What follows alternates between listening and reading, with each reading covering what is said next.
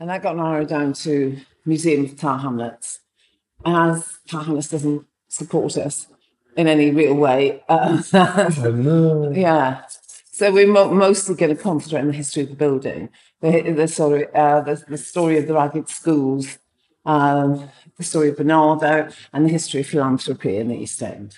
Can you tell me a bit about that? Because, as you know, the project I run is inspired by the ragged schools. Oh, right, yes, sure. So I love the tradition. Yes, of course.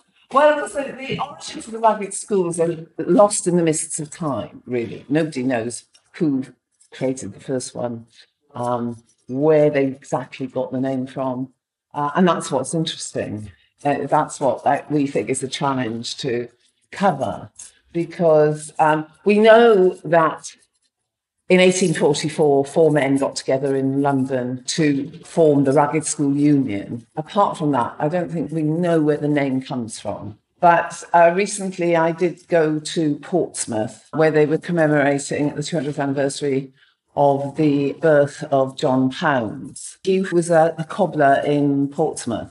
He clearly is certainly one of the first founders of the notion. I don't know if you know him? Yes. Of course you do. There you go. Well, it was striking looking at his history, and it's clearly his living in obscurity in Portsmouth for all of his life. It was at the time of his death that people became aware of his work.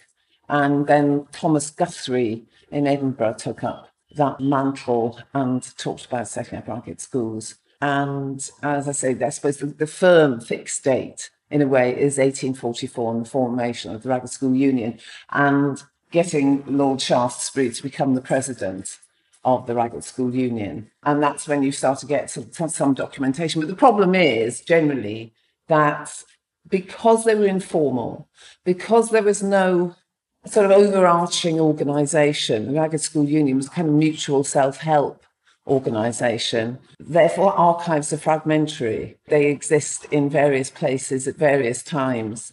Therefore, there's no continuous history. For instance, nothing was written in the 20th century of any substance. There were some PhDs done about individual ragged schools around the country, but there was just a pamphlet that Claire Seymour, who was the museum director, effectively at the time, wrote. But nothing else was written and published publicly about ragged schools in the 20th century. You pick up on that board about the tradition of philanthropy. Yes. When we look at all cultures throughout all times, there's a tradition of philanthropy. No, I couldn't agree more. I think that's absolutely key. And I think it's got, as state took over so many functions, philanthropy tended to be looked at as some old-fashioned notion from the 19th century. And very often philanthropists portrayed as sort of condescending do-gooders who are condemnatory about the poor. But I don't see it that way at all. I see particularly the Ragged School Union, seeing their role as being what I call the teach a man to fish brigade, enabling people. And I think that's such a powerful notion, enabling people, giving an education and skills. And it's very notable how ragged school teachers very often kept in touch with their pupils. In fact, somebody's been here, unfortunately, I didn't get her card at the time, but she's doing a PhD on a group of letters to a ragged school teacher who kept in touch with his pupils for a long time afterwards. And as you can see, issuing certificates,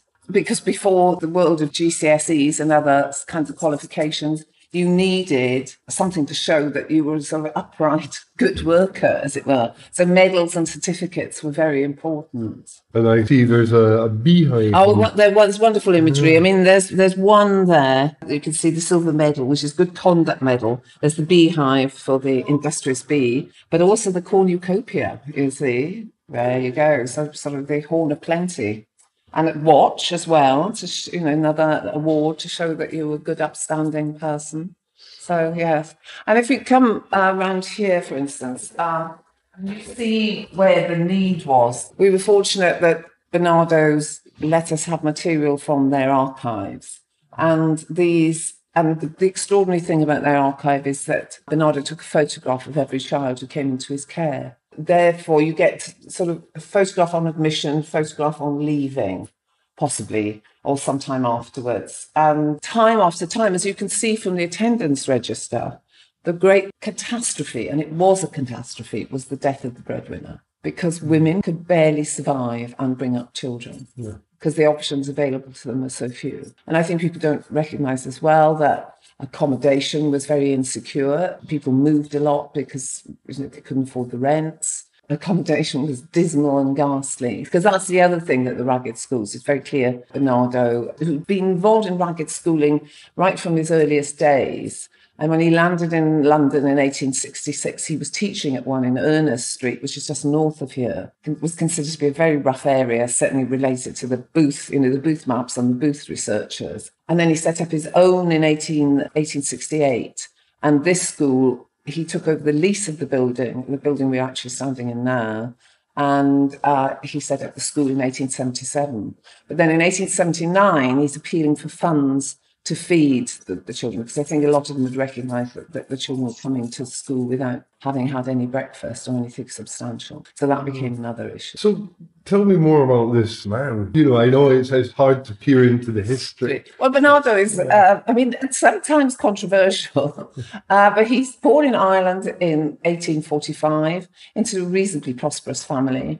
His father was a Prussian subject. Barnardo was one of a number of children by his father's second wife and the sister of his deceased first wife. Barnardo was apprenticed to the wine trade, which is unusual given how he ended up. His brothers went to Trinity College Dublin, but he got a religious conversion in his teens. He saw himself brought to God. He heard about something called the China Inland Mission. He was going to go to China as a medical missionary. And that's what brought him to this neck of the woods. Right. He is lodging just north of here, just north of Mile End Road. He arrives in a particularly catastrophic year, both for the country and London in particular. A major bank had collapsed, Overend and Gurney, destroying fortunes, and therefore lots of the workers relied on the wealthy people. The harvests had not been good because agricultural workers were beginning to leave the land to go to the cities. And apparently harvests spoiled. And then finally, the real catastrophe was a cholera epidemic, which affected London and the East End in particular, where people lived in really poor conditions. And Barnardo recognised that if he wanted to do missionary work, he should be in London as well as in China. So he stayed in London. And then later he could be colourful about his stories about his life. He recalls meeting a boy called Jim Jarvis, and who he finds is sleeping on the streets. And he finds that there are lots of other boys sleeping on the streets. And that's when he starts his mission to house boys, look after them, train them, and so on. And that's the beginnings of his work with the children. I mean, a lot of the children eventually came into his care weren't orphans as such, were like a lot of the ones that are described here. It's because usually there's a mother who cannot cope with 4, 6, even 8 children. And then his work extended into all kinds of things. He ran a medical mission. He took over a pub down the road there, bought it for £4,000, called the Edinburgh Castle. That was the centre of his mission. He ran clinics from there. He then extended his work into looking after girls and set up a girls' village home where girls, say 20 girls, were looked after by a house mother in a set of really beautifully designed cottages around a green. And then there were various brigades. There was shoe blacking brigades. He had he produced water. He produced Night and Day, which is how he appealed to his supporters. This was a journal. Yeah, I can show you some of that in the office. He produced a journal called Night and Day, which he appealed for funds, told about his work. He organised, as his organisation grew and grew and grew, he eventually organised biannual events at the Albert Hall. That perhaps, because it's in the news at the moment, because one of the controversial things that Barnardo was involved with, that people get a little anxious about, particularly these days, is the emigration of children. Mm-hmm. But I think it has to be seen in the context of the time. Clearly, sending fairly young children, probably early teenagers maybe, off to Canada, some of them are going to have a bad time and be miserable. Mm-hmm. Others did prosper. I mean, this is a story that sort of slightly gets forgotten because some of the whole idea behind the emigration was, but Barnardo, for instance, was always looking at the nutritional status of countries, and it comes out in Night and Day, and he'll point out that Australia is better than Britain, Canada's better than Britain. They went as indentured servants to begin with, but the person receiving them had to have a reference from a doctor and from a clergyman. They were prepared carefully for agricultural work, though you can imagine it must have been hard for some of them, the street kids. And that I can't remember the timings now, but for a certain amount of time, they're indentured servants. But after that time, they have wages, and the wages are negotiated by the Barnardo organisation. It's paid into a bank account. And when they reach the age of 21, they get their bank book, and the idea is they could buy land. Yeah. So what some of the philanthropic ideas behind this was that you escape the stigma of poverty. And I just have to say that the two people I've met in this building, when I met at holiday, their stories of emigration to Canada have been very successful. So, of course, we wouldn't do it now. Of course, we've got notions of children and their attachment to family and so on, but things were different then. And what tended to happen was a woman left as a widow with a group of children, and she cannot feed them all. She'd keep the younger one because they were needing care, and she'd send the older one, might go to Barnardo's. That side of it. I think, again, it's very hard for the contemporary people to recognise the appalling conditions people lived in verminous, cold, damp, deeply unhealthy conditions. And the philanthropists had great ideas of getting out into fresh air. So Barnardo and others like him often organised big outings to places like Thaden Boys. Again, in Night and Day, Barnardo appealed funds to organise an outing. And in 1881, he took 2,500 Sunday school children from this ragged school to Thaden Boys. And he did that several times. And not only did they have a picnic, which is catered for, they come back, they are back till 7 o'clock in the evening, and then they have fireworks. And literally, just if you can imagine outside of here being full of streets, I mean, this would have been all housing before the Second World War. They were all here around the Victory Bridge. But by that time, there were more thousands of them because parents had come to pick up the children. So there we go. So, I mean, these are some of the images of our school. This is the illustration that Barnardo uses to appeal for funds for feeding the boys. And this is an image. It's after Barnardo has died, and it's after this school is actually closed in 1908, because by that time, the authorities were building schools. After the Elementary Education Act, schools were being established by the local education authorities and so on. But these are the Sunday school children, and those would often be children who would work during the week, and Sunday school was the only way to get an education. Of course, Lord Shaftesbury was a great patron, as was Lady Burdett Coots. Angela, isn't it Angela? Yes. Well, there were many patrons, because there are schools all over. Yes, I think Rothschilds were also involved in various ways. Many of the philanthropists of the day are attached to schools, yes. So the Shaftesbury Society and the Ragged School Union. Yes. What happened of them? Well, after about 1909, when this school closed, they're really fading away. And then the Shaftesbury Society transmutes itself, I think you could say, into an organisation that helps to look after, I'll use their term, it's not my term, cripples, disabled, the disabled child. And that becomes its main raison d'etre at that point. I was talking to an academic, Laura Mayer, who's writing a book about the history of the ragged schools, and she says... She's in Scotland? She's studying in Scotland, yes. Right.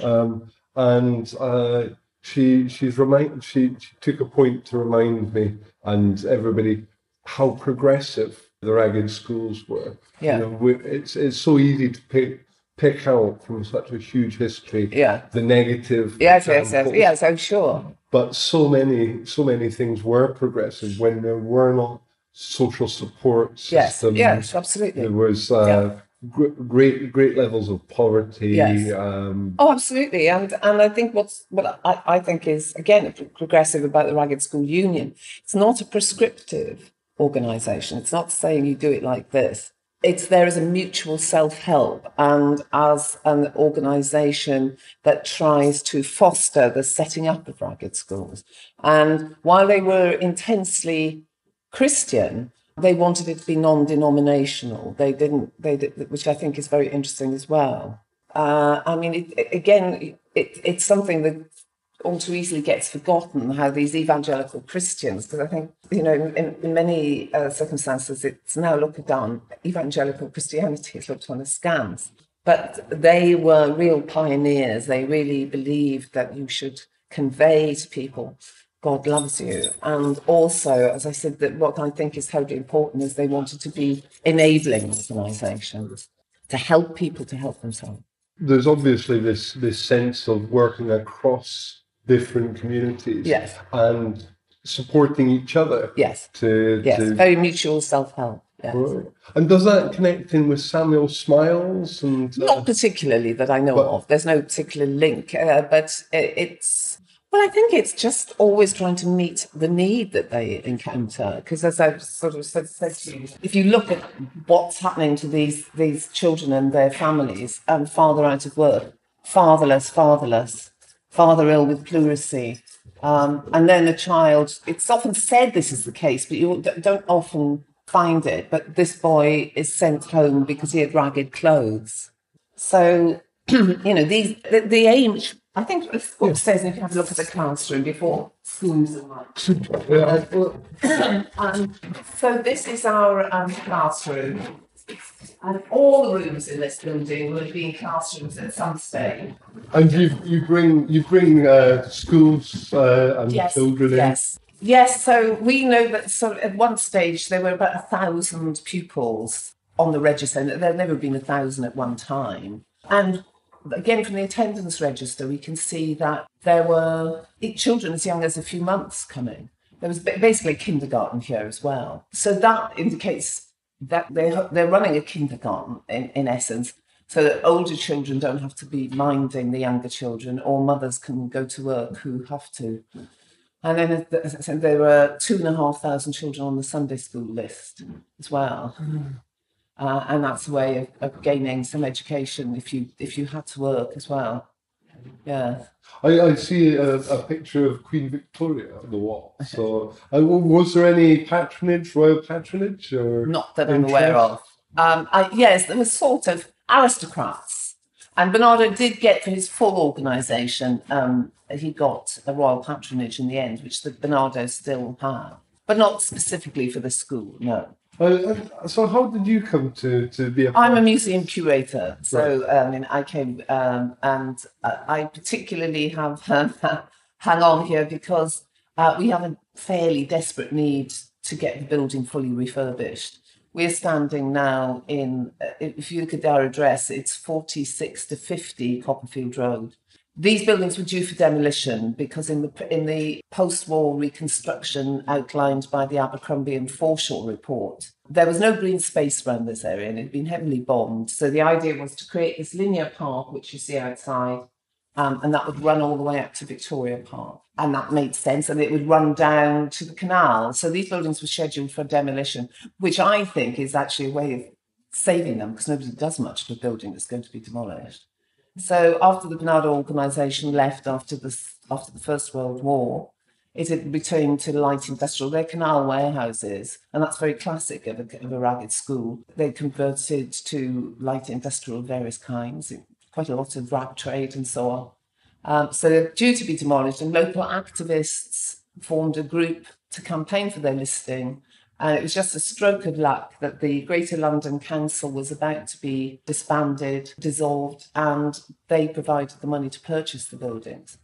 But in the first instance, this building, number 48, was the first one refurbished very carefully so that it still looks old. And number 50 was refurbished later to provide offices. But the largest part of our buildings, number 46, has never been properly refurbished. So it's got holes in the roof, and there was a fire in the 1950s. It was re-roofed there. That roof is now in bits. Quite frankly, it's not watertight.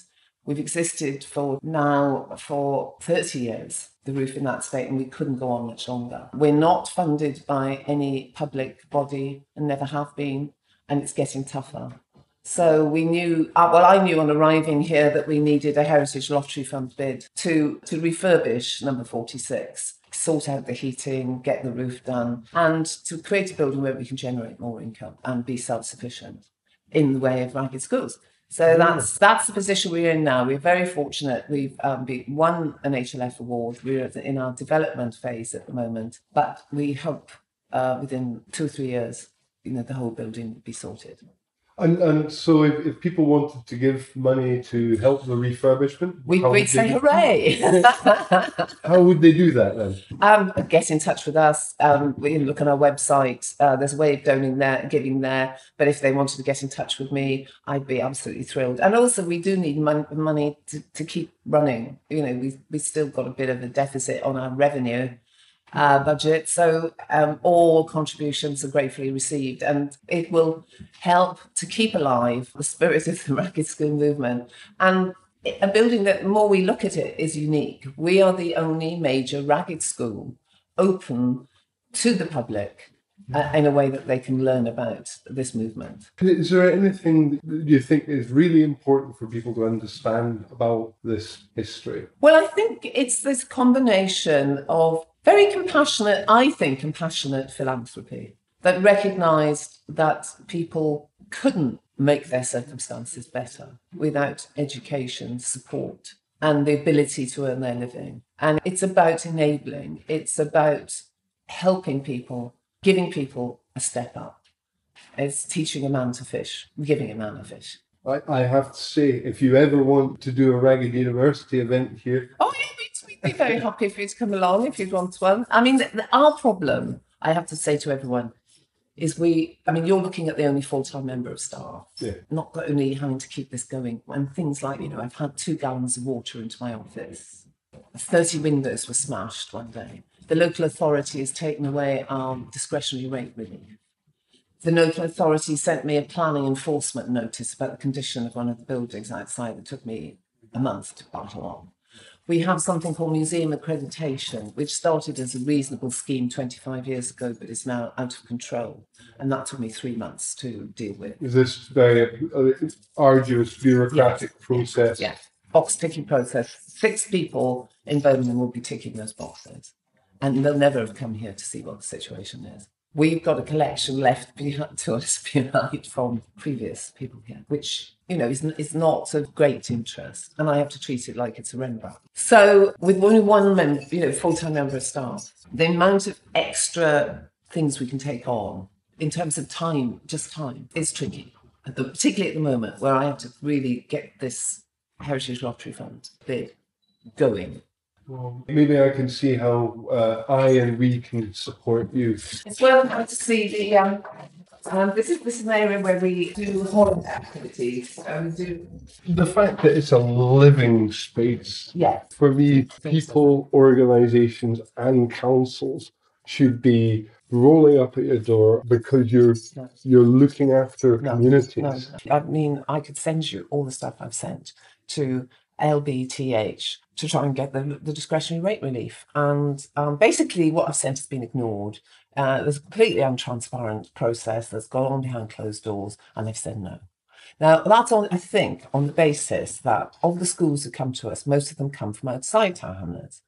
Here comes the catch-22. If we were totally dependent on Tower Hamlet schools, we wouldn't survive. And they couldn't produce enough income for us. The funding system, the way that it's structured is... Well, there's no funding system for us. I mean, we aren't funded. We aren't funded. This is just 3,500 discretionary rate, and we've never been funded by anyone. We've had grants from people, and we've had up to £70,000 worth of grants from Tower Hamlets. But that's decayed away, and it's clear that we aren't going to survive. I mean, we're on the margins of survival. That's what I recognise from day one. And we've had some help from Tower Hamlets, and we've had some grants. But the grants in Tower Hamlets is a very fractious local authority because there are factions within it. And one stage we're getting £3,000 from that. Now, we offer a discount to Tower Hamlets schools. We provide 24 free drop-in family learning activities during the year, and we keep this historic building going.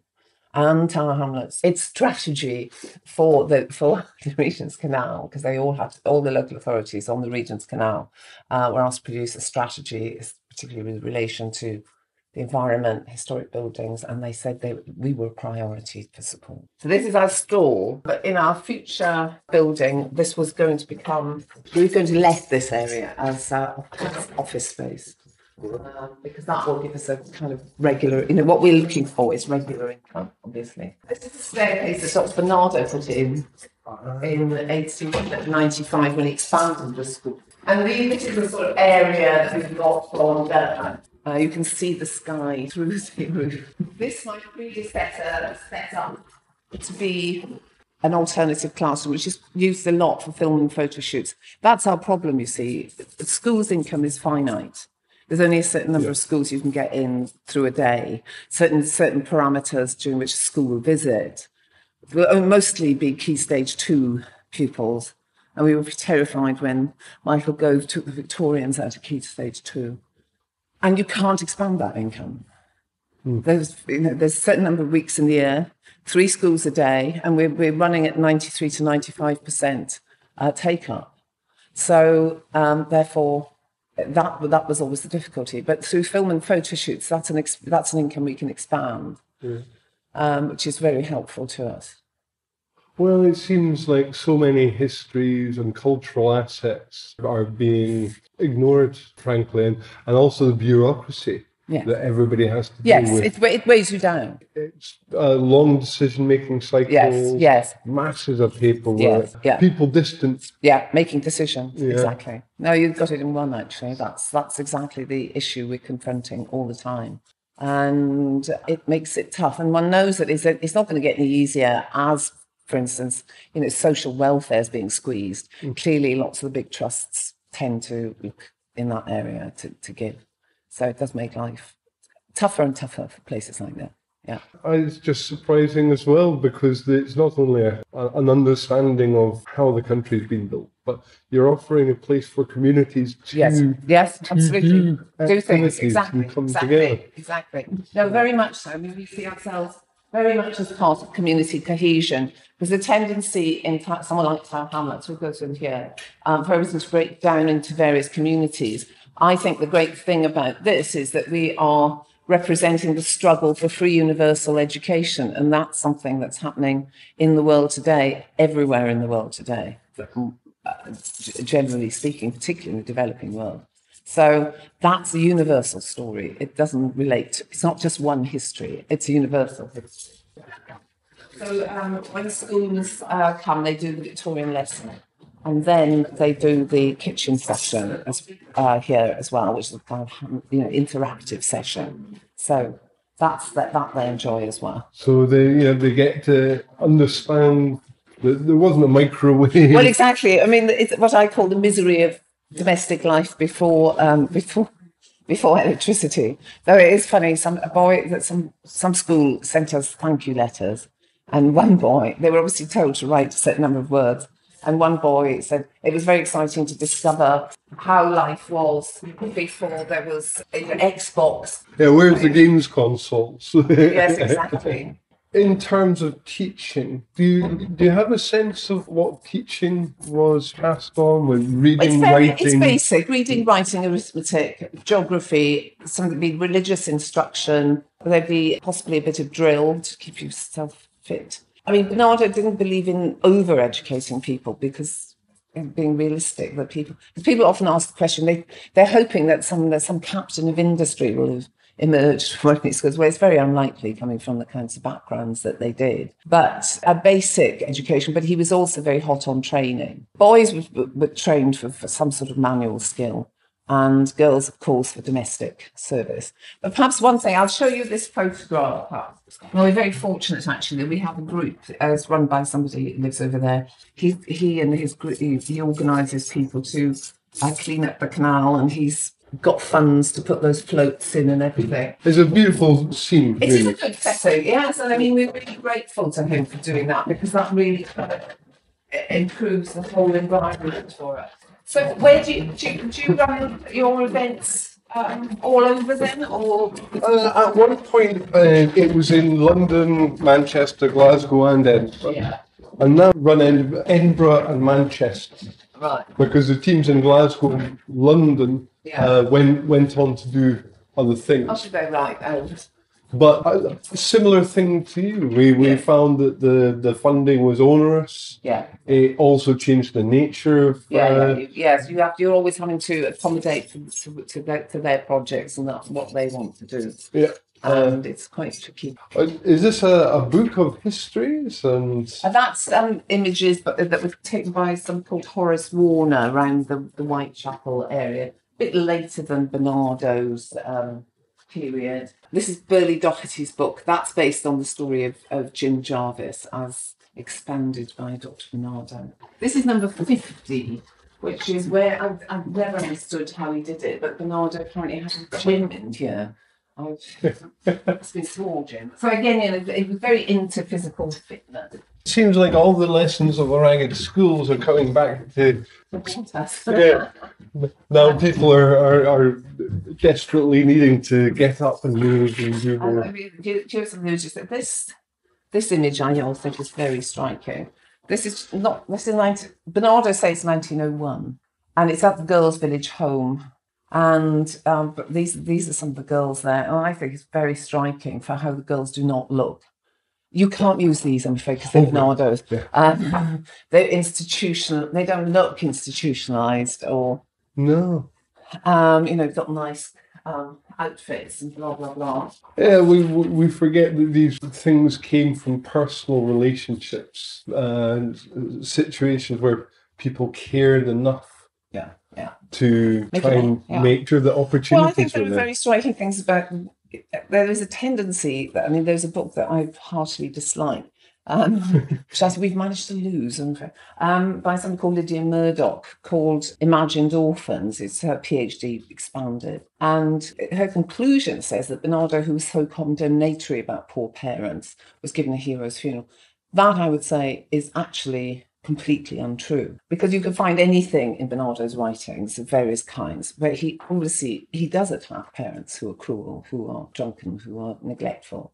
But from my reading, which is sporadic, of Night and Day, he's mostly talking about the unequal struggle of people to survive. So I think that totally misrepresents him in that sense. And it's striking that he always uses the term fatherless. He never uses illegitimate. And also another interesting thing that he did, which is often little known about, is that after the second Ripper murder, because that was his sort of stamping ground, he went down and asked the women how he could help them, and they asked him to run a night shelter for his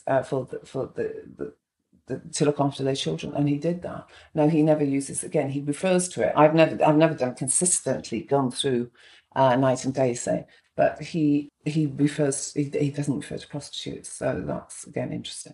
So I don't know if you'd like to have a little look through Night and Day, because that's. Yeah. Are you moving? Digitized at all? No.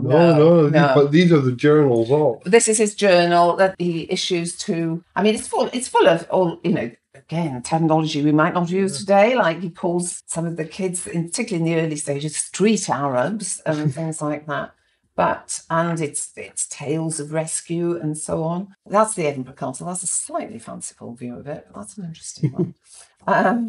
This is one of the earliest volumes of it. So if you wanted to have a quick look at that, I see you've got a vision for the place.